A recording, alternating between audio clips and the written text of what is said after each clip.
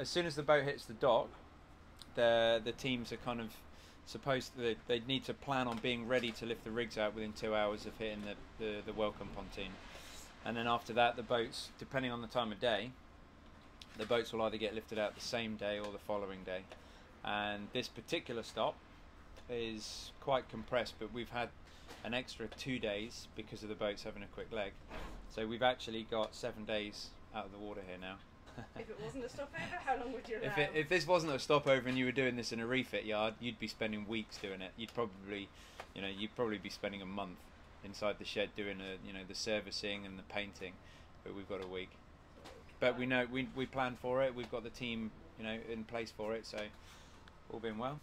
So in here, the shelving unit here is literally everything that comes off the boat in terms of the supplied equipment and the stacking bags. So these triangular bags here, and that has all the boat's spares equipment.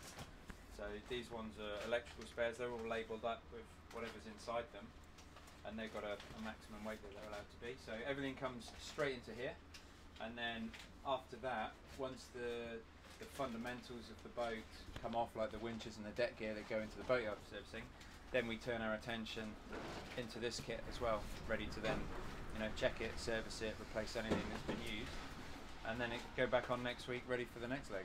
Everything is vacuum bagged, so it doesn't get wet and it stays dry. It's not open to corrosion, for example, and as soon as you open that, obviously that could be wet or something's missing, so it's a good guide for us to keep tabs on what's been used. And then if they use a lot of any particular item, then we can bolster it up ready for a long leg. So things like some of the running rigging, so runner tails and main sheet, for example, that can wear through, and that will add weight, which means that we need to carry more bags. So there's a lot, you have to balance it out, because it's a lot more work for the sailors to stack it after manoeuvres, versus having some extra kit for the fact it's a longer leg and they're going to wear through things quicker. So the main focus for this week, while the boat's out of the water, is actually below the waterline for us, because the boats have a lot of time in the water, and they're not designed to be sailed like this with the paint. It can be blistered, it can start peeling off, etc. So from a performance point of view, below the waterline is the priority for us, and that means the keel, the bulb, the rudders, the dagger boards, and below the waterline on the hull. After that, then it goes onto the deck, and that's the non-skid, because that's a safety factor. And then the top sides, okay, they're aesthetic, it's for the sponsors, but it's down the list from performance. So depending on the order of the boats coming in, the boatyard will hit the boats as they come in. So the winches, for example, is a classic.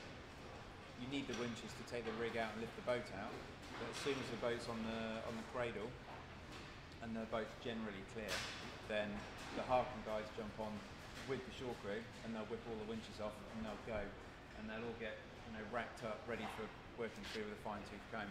So that's done in sequence of the boats coming in, and it's much the same with the boat builders. They have a crawl through the boat, tap testing for DLAM or any initial areas of concern, so that they can factor that into the ultrasounding guys. And then for us, these is our workshop containers, and it's similar. All the teams have their own workshop container within the boatyard marquee. So we're working on the dagger boards here. The foils in general, they're all taped up here for repainting on the leading edge, just so you get a good laminar flow over the foil. But the foils normally get a good solid 3 to 4 days work on them. So this is our boom, and these are our rudders. So the NDTs will take care of the boats, they'll check them through, the booms, the foils, pretty much everything, or just get an inspection. And then this is Timmy, he runs the boat building side of the boatyard. So if he picks up anything that's an area of concern, he'll flag it with the NDT guys so that they can look at that quickly, so they can get a repair done.